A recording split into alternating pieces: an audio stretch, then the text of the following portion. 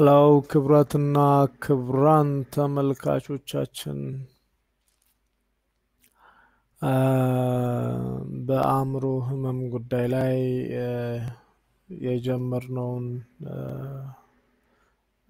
ፕሮግራም ዛሬ በቁጥር 2 እንግዲህ በዚህ መልኩ መተናል። ምናልባት ያንን ቪዲዮ ያያችሁ ላይቭ ላይ የነበራችሁ ሰዎች ለማስታወስ ያህል የአእምሮ ህመም ምንድነው በሚል ነበረ ያወራን የነበረው ያንን ነበረ። እንግዲህ ካለን ኤክስፒሪየንስ ካየነው ካገኘነው የአእምሮ ህመም መቼ ይጀምራል፣ እንዴት ይጀምራል፣ እነማን ላይ ሊገኝ ይችላል፣ ራሱ የአእምሮ ህመም ማለት ወይም የአእምሮ ጤና ችግር ማለት ምን ማለት ነው የሚለውን ነገር በደንብ አብራርተን በእንግሊዝኛና በአማርኛ ባለፈው አወርተናል። እንግዲህ ይሄ ቁጥር 2 ነው። እንግዲህ ዛሬም የተለያየ አክቲቪቲ እንጠብቃለን እንደ ኖቭ ቲቪ ሜንታል ሄልዝ ፕሮግራም።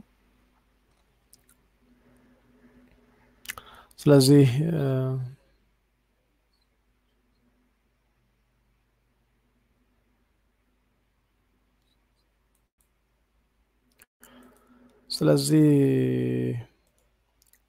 እዛ ላይ የነበራችሁ ሰዎች እንደገና እንድትመጡ እንድትሳተፉ ጋብዛለሁኝ። ላይቭ ስትሪሙን አሁን አስቀምጥላችኋለሁኝ። እንግዲህ መልካም ጊዜ ሁላችሁም ከኛ ጋር እንደሆናችሁ እንግዲህ ተስፋ አደርጋለሁኝ።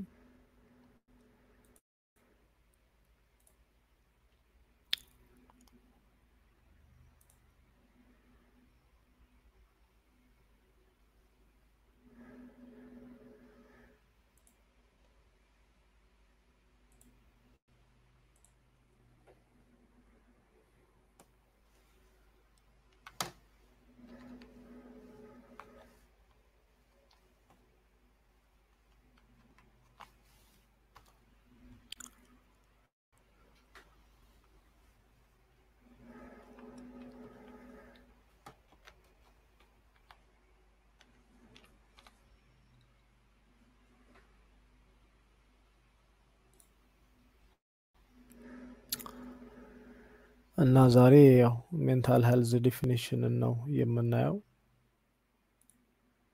ማለት ሜንታል ሄልዝ ማለት ወይም የአእምሮ ጤና ችግር ማለት ምን ማለት እንደሆነ እናያለን፣ እንረዳለን ማለት ነው።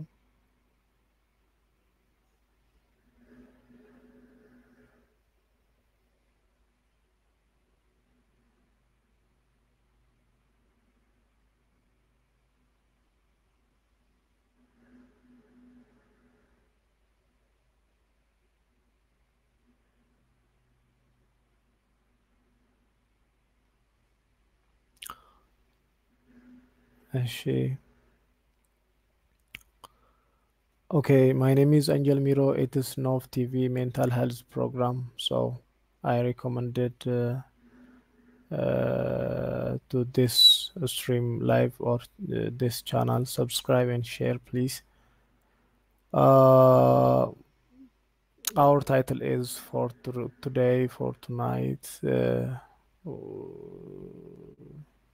What is mental health? Is that our title? Mental health is a state of well-being in which as individual relays his or her own abilities can cope with the normal stress of life, can work productively, and is able to make a contribution to his or her community. All right. The WHO or the World Health Organization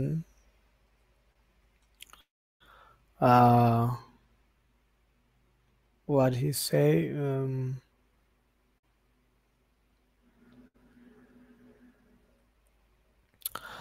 okay, WHO stressed that mental health is more than just absence of mental dis- disorder or disability. Pack mental health is about not only avoiding active condition but also looking after ongoing wellness and happiness. Yeah, is right. They also employs that preserving and restoring mental health is critical on individual basis as well as throughout different communities and societies the world over. I think it's cool definition, you know.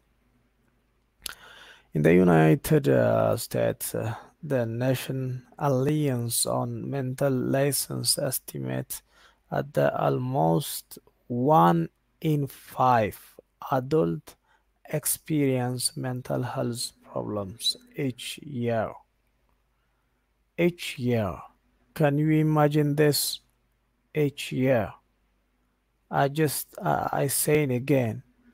In the United States, the Nation Alliance on Mental Illness estimated that almost 1 in 5 adults experience mental health problems each year. Okay, is that is that not normal? Is that not normal? It's weird, you know. In 2017, as estimated, 11.2 million adults in the US, or about 4.5% of adults, has a severe. So it's urgent. We have to discuss about this, please. Please come get in my stream live channel. So we have to discuss. Uh, we have make the solution. You know, really, we can eat that. We can. ክቡራትና ክቡራን ተመልካቾቻችን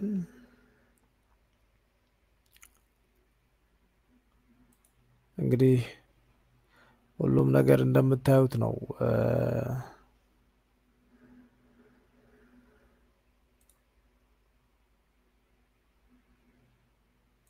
ሁሉም ነገር እንደምታዩት ነው። በተለያየ ምክንያት በተለያየ ጊዜ የተለያዩ አይነት እንቅስቃሴዎችን ኤክስፒሪየንስ እናደርጋለን። ከዛ ሁሉ ጋር ግን በተገናኘ የኛን የግል ኤክስፒሪየንስ እንግዲህ ለሌሎች ማካፈል የተሻለ ነው ብዬ ነው ለኔ የማስበው። ስለዚህ ፕሊዝ ያለውን ነገር ኤክስፒሪየንስ እንድናደርግ አንዳችን ለአንዳችን ግድ ነው ማለት መነጋገር መመካከር አለብን።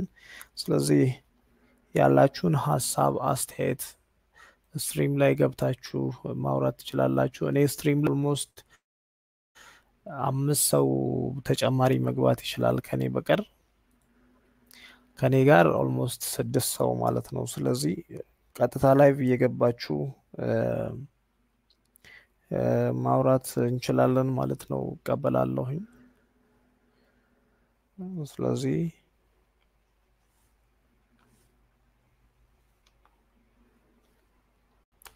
ስለዚህ እጠብቃችኋለሁ። ኦኬ፣ እየጠበቅኳችሁ ነው።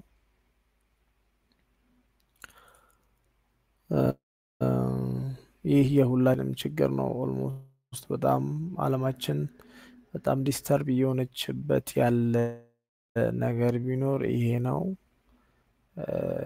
እና እንትን በሉት ምንድነው አክሰፕት አድርጉት። ይሄ ነገር ሶ ሲሪየስ፣ በጣም ሶ ሲሪየስ ነው። Please accept it, okay? So we have to discuss it. It's the wonderful and great idea for discussing about this uh, this idea, okay? በዚህ ሀሳብ ላይ እንድናወራ እፈልጋለሁ። የምትገቡ ሰዎች ካላችሁ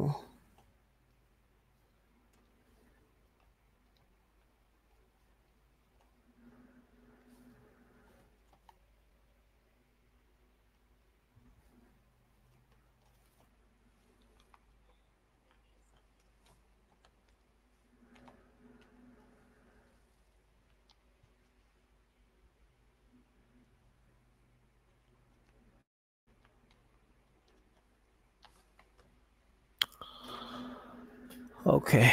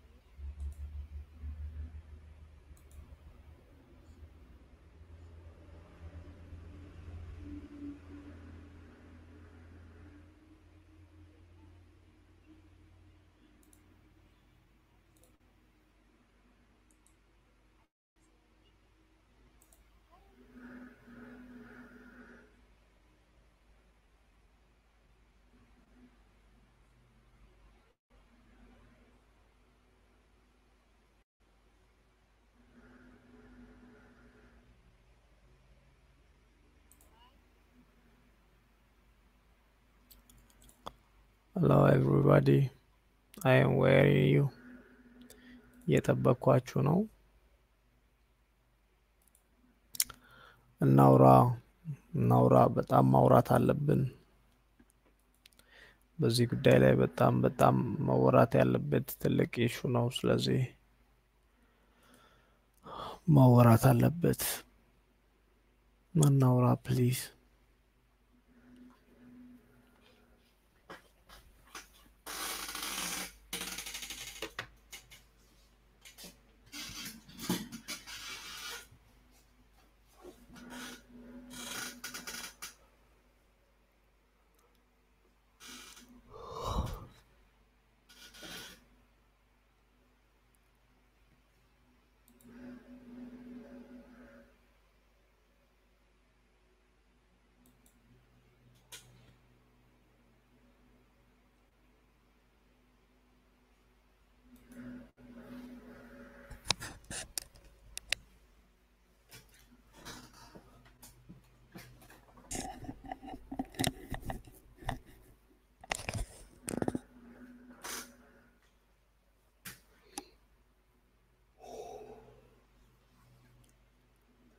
ክቡራትና ክቡራን ተመልካቾቻችን ሰው እየታየኝ አይደለም።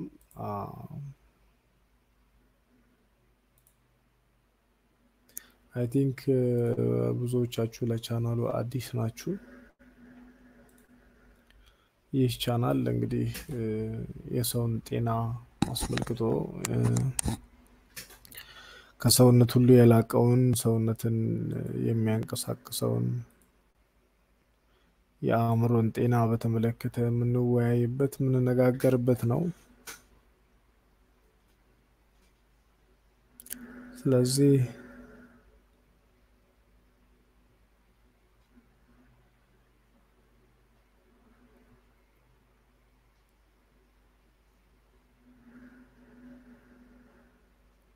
ስለዚህ ማውራት እንዳለብን ይሰማኛል።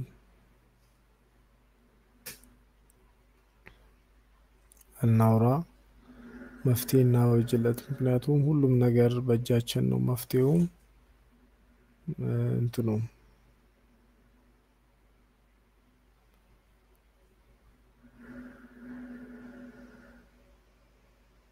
ስለዚህ መፍትሄ እናበጅለት።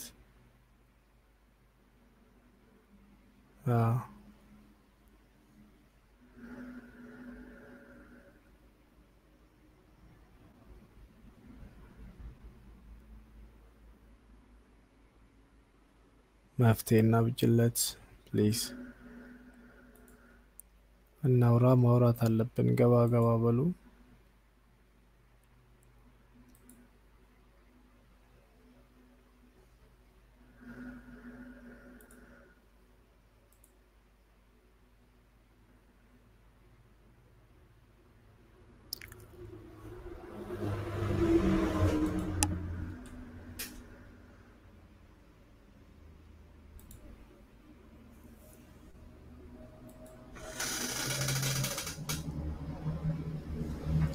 ገባ ገባ በሉ።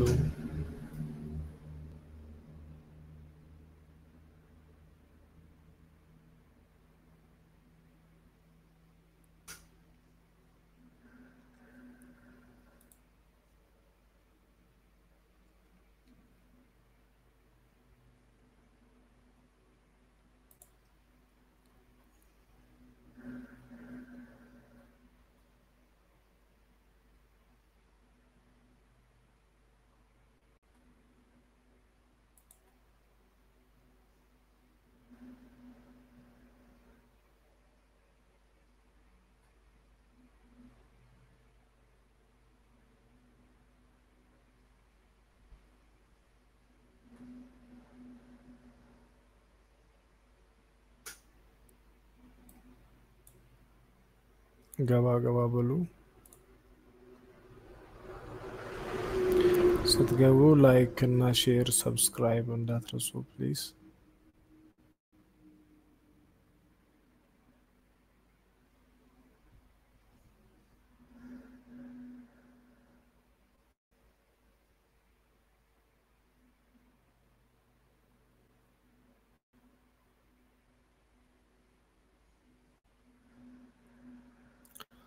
ኦኬ እስኪ ምናልባት አንዳንድ ማቃቸውን ፋክቶች አወራለሁኝ። ከአእምሮ ጤና ጋር በተያያዘ ምናልባት የተወሰኑ ውስን ስም ያላቸው የጤና መታወኮችን አውቃለሁ። ከመጀመሪያው ከድብርት ይጀምራል። አንድ ሰው ድብርት በተለያየ ምክንያት ሊመጣበት ይችላል። የማይፈልገውን ነገር በመስራት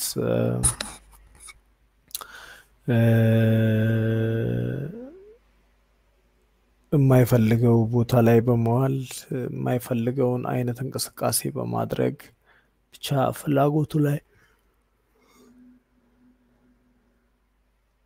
ይቅርታ በጣም ፍላጎቱን ያልተመረኮዘ እንቅስቃሴ በህይወቱ ላይ ማድረግ ሲጀምር ድብርት ይዘዋል ማለት ነው። ድብርት ሲይዘው ደግሞ ምንድነው የሚሆነው? የመጀመሪያው ነገር ራሱን በራሱ እያደነዘዘ ይመጣል ማለት ነው። ከዛ ወደ ዲፕሬሽን ይመጣል። ወደ ዲፕሬሽን ከመጣ በኋላ ነው እንግዲህ ትልቁ ሃርድ ነገር ላይ የሚከሰተው። ሰው በቀላሉ ተናዳጅ ይሆናል። ነገሮችን ፎርገተብል ይሆናል። ይሄ እቃ ይዞ እቃ ሊፈልግ ይችላል። ኢቭን ፍሬ ነገሩ በትክክል በማይታወቅበት ነገር ላይ እስከ መጨረሻው ድረስ ሊጮህ፣ ሊደነግጥ፣ ሊል ምንድነው ሊናደድ፣ ጥፋቶችን ሊያጠፋ፣ ራሱን በትክክል ማናጅ ላያደርግ፣ ላይቆጣጠር ይችላል። ከዛ በኋላ እንደ ሁኔታው ነገሩ እየከፋ ሲመጣ ወደ ባይፖላር ወደሚባል በሽታ ሊቀየር ይችላል። ኖርማሊ እኔ የማውቃቸውን የተወሰኑትን ነው የማወራው። ባይፖላር ማለት ኦልሞስት ሙሉ ለሙሉ ጤነኛ ማለት ግማሽ ጤነኛ ግማሽ የአእምሮ ህመምተኛ የሆነ ሰው ማለት ነው። ይሄ ሴንስ የሚያደርገው ድካምን ምናምን ሴንስ የሚያደርገው የአእምሮ ፓርታችን ሲጎዳ ወደዛ እንመጣለን። ኮምፕሊትሊ እንደ ማንኛውም ጤነኛ ሰው እናወራለን፣ ምን እንላለን። ግን ምንድነው ልዩነቱ? መተኛት አንችልም፣ አይደክመንም፣ ዊርድ ነገሮችን እናደርጋለን። በራሳችን ዓለም ውስጥ የራሳችንን የሆነ ነገር የፈጠርን እንቀጥላለን ነው። እሱ ሲከፋ ግን ወደ ስኪዞፍሬኒያ የሚባል ከፍ ወዳለ ደረጃ ይቀየራል። ብዙ ጊዜ ኤርሊ ነው ሰዎችን ሊያጠቃ የሚችለው። እንደውም ነጮች ምንድነው የሚሉት? ጄኔሬሽን ኪለር ዌፐን በማለት ይጠሩታል። ጄኔሬሽን ኪለር ዌፐን ማለት ትውልድን የሚጨርስ መሳሪያ እንደማለት ነው። እና ሳይለንት ኪለር አሁን አንድን ሀገር መምታት ካስፈለገ በጦር በምናምን ምንም የማይደርስባትን ሀገር በስኪዞፍሬኒያ መምታት ድምጥማጧን ማጥፋት ይቻላል ማለት ነውና ስኪዞፍሬኒያ ማለት ያን ያህል ከባድ ነው። ሁለተኛ ታማሚው ዩዥዋሊ ምንድነው ኤቭሪቲንግ ኢዝ ዲስኦርደር ነው የሚሆነው። ማለት አሁን ለምሳሌ እኛ የሆነ ነገር መስራት ስንፈልግ ምንድነው የምናደርገው? መጀመሪያ እናስባለን አይደለም? መጀመሪያ እናስባለን። ከዛ አስበን ከጨረስን በኋላ ዲዛይን እናደርጋለን። ዲዛይን አድርገን ከጨረስን በኋላ ነው ፕራክቲካሊ ወደ ተግባር የምንመጣው። ነገር ግን የአንድ ስኪዞፍሬኒያ ተጠቂ የሆነ ሰው የሚያደርገው ነገር አንድ ነው። ለምሳሌ አሁን ነገሩን ከማሰቡ በፊት ቀጥታ ወደ ድርጊት ነው የሚገባው። ቀጥታ ወደ ድርጊት በሚገባበት ሰዓት ምንድነው የሚሆነው? ለምሳሌ አሁን ሰውየው አውሮፕላን ወይም ፕሌን መፍጠር ከሆነ የሚፈልገው ኢሚዲየትሊ የሆነ ነገር እጁ ላይም ሊሆን ይችላል፣ የሆነ ነገር ላይ እንደዚህ ብቻ እንትንም ኢሉዥንም ሊሆን ይችላል፣ አየር ላይም ሊሆን ይችላል። እንደዚህ ሰርቼዋለሁ ብሎ ያስባል እና ለሱ እውነት ነው። ሂስ ፐርፌክት። በቃ ለምሳሌ አሁን 5 ፕሌን ሰርቻለሁ ሊል ይችላል ድንገት ተነስቶና ኧረ አልሰራህም ምናምን ነገር ቢባል ለሱ ውሸት ነው የሚሆነው። ሰውዬ ፕሌኑን ሊወስድብኝ ነው እንዴ ብሎ ሊያስብ እስከሚችል ድረስ ወደዛ ደረጃ ድረስ ሊሄድ ይችላል። ብዙ ጊዜ እንደዚህ አይነት ፔሸንቶች ምንድነው ሲፒዜድ የሚባል የመድኃኒት አይነት ነው የሚወስዱት። ምናልባት ትንሽ ከሲፒዜድ ሻል ያለ ደግሞ ቤንዜክሶል እና ሪስፕሪዶን የሚባሉ መድኃኒቶችን እንደሚወስዱ አውቃለሁኝ። እና የነዚህ ሰዎች ትልቁ ችግር ምንድነው? አእምሯችን ውስጥ ይሄ የትርጉም ክፍል የሚባለውን ነው ይሄ በሽታ አታክ የሚያደርገው። ማለት ልክ የሚዝለገለግ አይነት ቅርጽ ወይም ደግሞ ለምሳሌ አሁን ወተት ሲበላሽ አይነት ያለውን ቅርጽ እንዲይዝ ያደርገዋል የትርጉም ቅርጻችን፣ የትርጉም ጭንቅላታችን። እና ይሄ ምንድነው የሚሆነው? ተገላቢጦሽ ይሆናል። ጊዜ የሚሄድ አይመስለንም። የማንሰማውን ነገር ማለት ሌላ ሰው የማይሰማውን ነገር እኛ እንሰማለን። ድምጾች ይሰሙናል፣ አካሎች ሊታዩን ይችላሉ፣ ፖዚሽኖች ሊታዩን ይችላሉ። but that not real ትክክል እውነታ አይደለም። ግን ማንም ሰው አላምንም ብሎ ቢል ያ ፔሸንት እኔ ልክ ነኝ ብሎ ነው የሚያስበው። ስለዚህ ምንድነው ያን የትርጉም ክፍል እንግዲህ በሕክምና መድኃኒት ኦልሞስት 60% ሎክ ይደረግና ከዛም በኋላ በሜዲካል ሲስተም እዛ ደረጃ 60% ደረጃ ከደረሰ በኋላ ከዛ በኋላ እንግዲህ ቶት ቴራፒ ወይም ደግሞ ትሪትመንት ይሄ ቶት ትሪትመንት ቴራፒ የሚባለውን ይጀምራል ማለት ነው። ቀስ በቀስ እያለ ይሄዳል ኖርማሊ እና ብዙ ጊዜ ስንወጣ ቢያንስ ከ10 ሰው ቢያንስ በጣም ነርቨስ የሆነ 7 ሰው እናገኛለን በቁጥርና ኦልሞስት ያ ሁሉ 7 ሰው ጤነኛ ነኝ ብሎ እየወጣ የሚገባ እየሰራ የሚመለስ አይነት ሰው ሁሉ ደዝ የተጠቃ ነው በዚህ በሽታ እና ግን እንዴት ነው አርሊ መከላከል የሚቻለው የሚለውን ነገር ነው እንግዲህ ሞር ትኩረት አድርጌ ያወራ ያለሁት። እናንተም እየገባችሁ ይህንን ነገር አውሩ፣ ሀሳብ አስተያየታችሁን ፕሊስ ሰጡን። ይህን ሁሉ ስለምታደርጉ እናመሰግናለን። እንግዲህ ምን ልበል፣ ምክንያቱም የዚህ ቻናል ባለቤትም ሆነ መሪዎቹ እናንተ ናችሁና ምንም ማለት አልችልም። ምንም ማለት አልችልም። ምክንያቱም ሰው ነው ሀገር ማለት ሀገር ነው ሰው ማለት። ስለዚህ እናንተ ለኔ እኔ ያለ እናንተ ምንም ባዶ ነን ብዬ ነው እኔ እንግዲህ ማምነው። እንግዲህ እናንተን ሀሳብ አስተያየት አላቅም። እንግዲህ ገባ ገባ እያላችሁ እስኪ አውሩኝ። ኤኒዌይ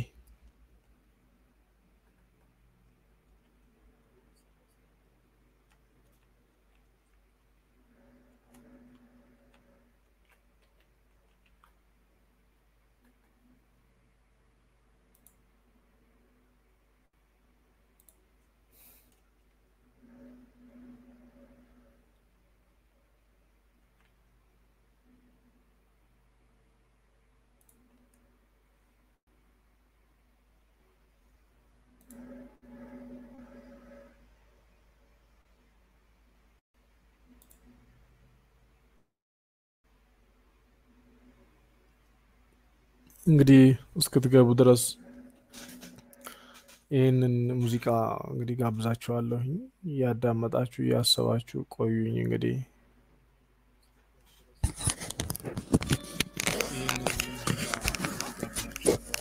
እያዳመጣችሁ እያሰባችሁ ቆዩኝ። እንግዲህ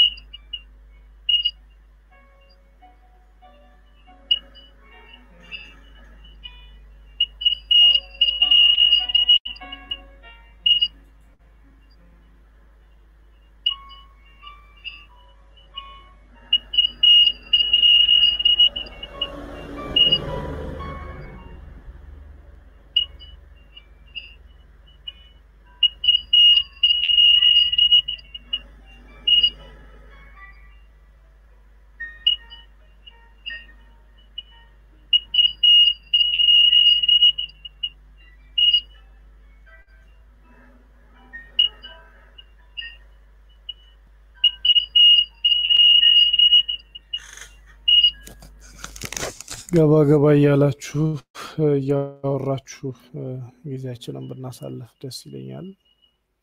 እንግዲህ ሙስሊሞች እንኳን አደረሳችሁ፣ ክርስቲያኖችም ላለፈው ውስጥ ኤስተር እንኳን ነው ሰላም አደረሳችሁ።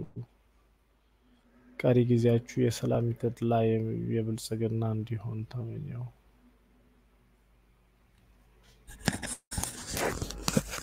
ቀሪ ጊዜያችሁ የሰላም የተድላ የብልጽግና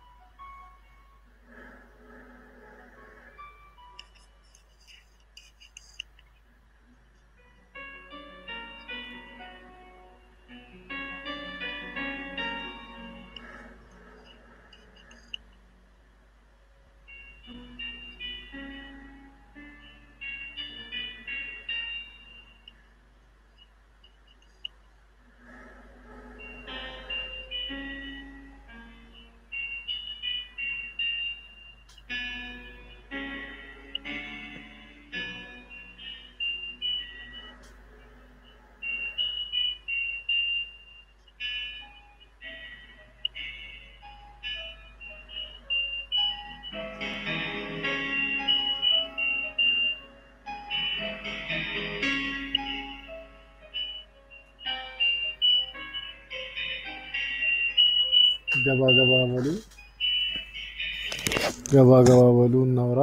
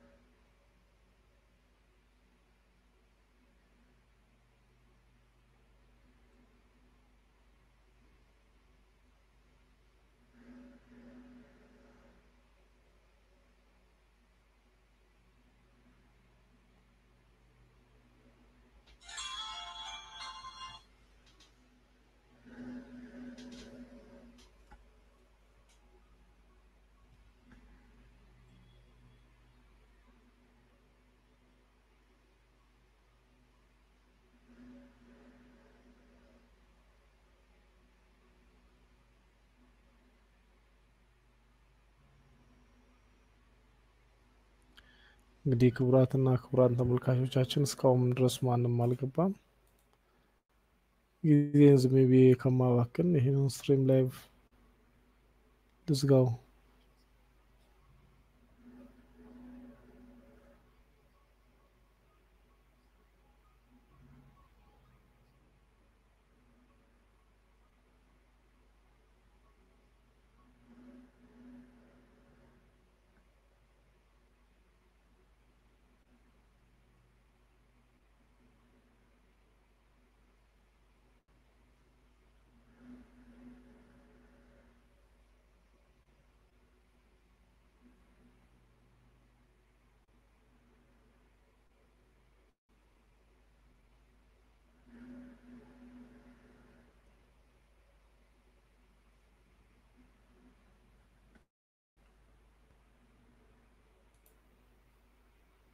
መልካም ጊዜ ይሁንላችሁ።